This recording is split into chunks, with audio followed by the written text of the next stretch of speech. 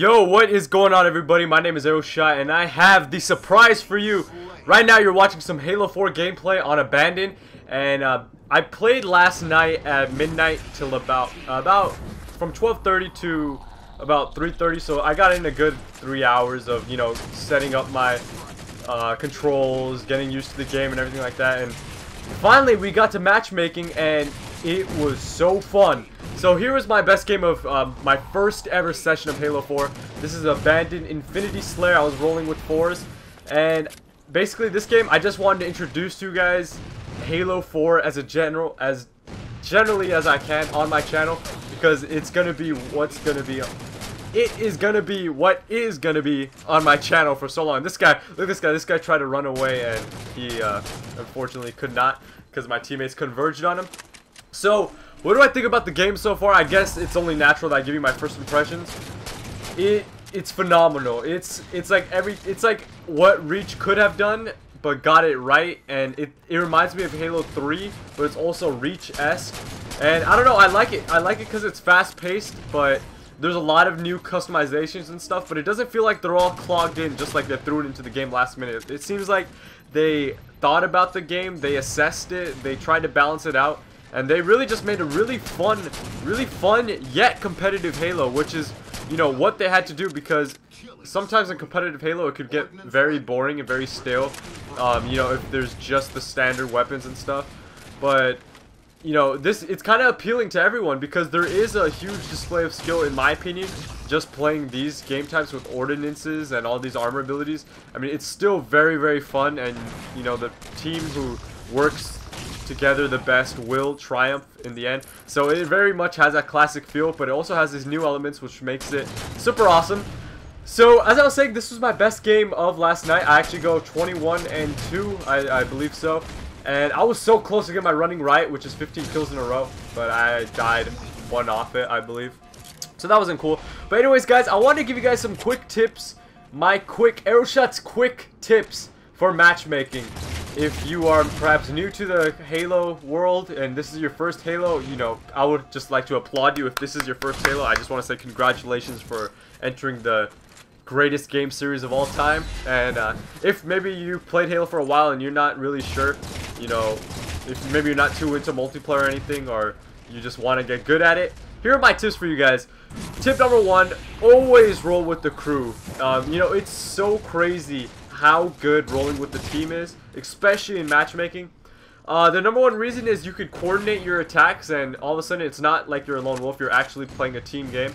And also you can call out to each other, and I know calling out is not something very crucial when you're playing Call of Duty, but here in Halo, call outs are amazing because they give you a mental picture of what is going on around the map, way beyond what your eyes can see, because now your teammates are talking to you, you know what's going on, you know what the enemies are doing, you know what weapons they have. It's really, really beneficial because then you could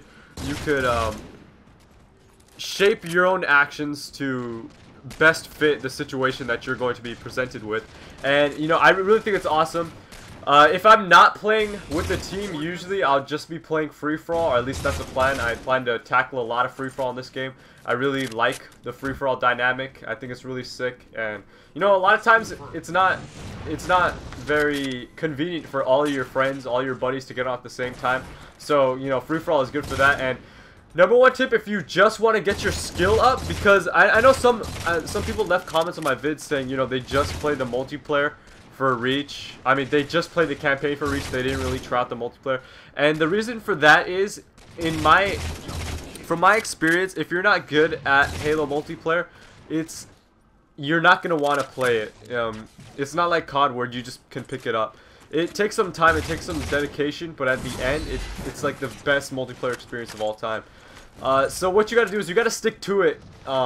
If you really want to get your skill up in Halo in general, I highly recommend going into free-for-all lobbies and just getting to as many gunfights as you can, because you build map awareness, you build gun skill, you build just your intuition. Like, what you do without you even thinking about it is what you build in free-for-all, and that's how I got better at Halo when I wasn't too good at it.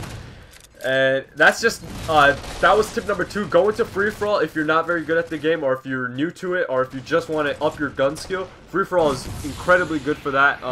If you want to do well in matchmaking. If you want to win your games, I recommend rolling with the squad who knows what they're doing and are very communicative. And also, here's a little tip for you guys. So the jetpack works really well on almost every single map I've played so far in Halo 4. 343 Industries really did a good job in making the jetpack a viable thing to do, a viable what is it called, armor ability to use. Because in the past in Halo Reach, people with jetpack, it was just like, you know, what's the point really? Because sprint pretty much outweighs everything. But in this game, you have sprint and jetpack, and it's so awesome to move that fast across the map, to have that sort of mobility where you could just cross vertical levels of the map and be an asset to your team, pick up power weapons quickly, get from one spot to another, evade enemies, and you could do all of that with jetpack. So it really is pretty good.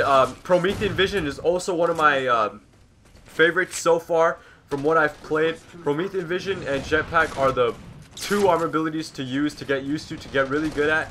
And also for the tactical upgrades, I just got Dexterity this game, which allows me to reload faster, and it's really sweet. It's I think it's going to be the best one, the most used one, and this guy's getting run up on my blade, and you know, I would just get so scared right there. But yeah, dude, so those are my tips for you guys.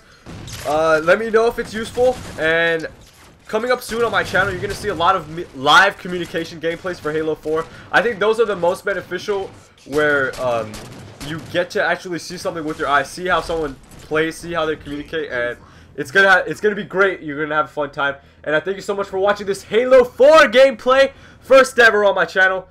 Thank you so much for watching, and thank you for your support. My name is Arrowshot, and I am over and out.